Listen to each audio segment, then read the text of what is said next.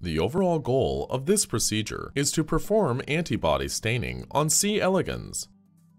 To do this, nematodes are rinsed, spread on slides, and carefully compressed between two adhesive slides, which are then frozen on dry ice.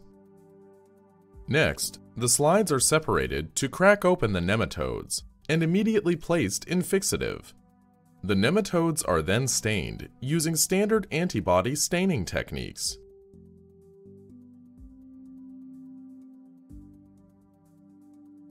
Analysis by fluorescent microscopy reveals successful antibody staining of semi-intact nematodes.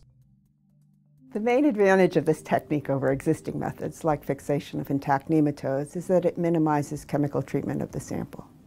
Generally, individuals new to this method will struggle because preparing the slides and nematodes is somewhat tricky. Demonstrating the procedure will be myself and Rito Basu, a graduate student from my laboratory.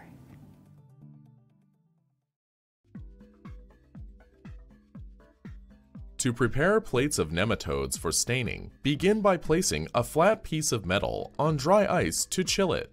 Using distilled water and a glass pipette, rinse worms grown on one 60mm NGM plate with bacteria into a 1.5 milliliter microfuge tube.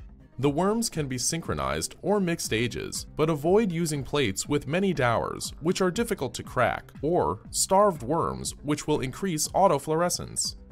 Using the same glass pipette, rinse the worms 3 to 4 times with distilled water to free them of bacteria.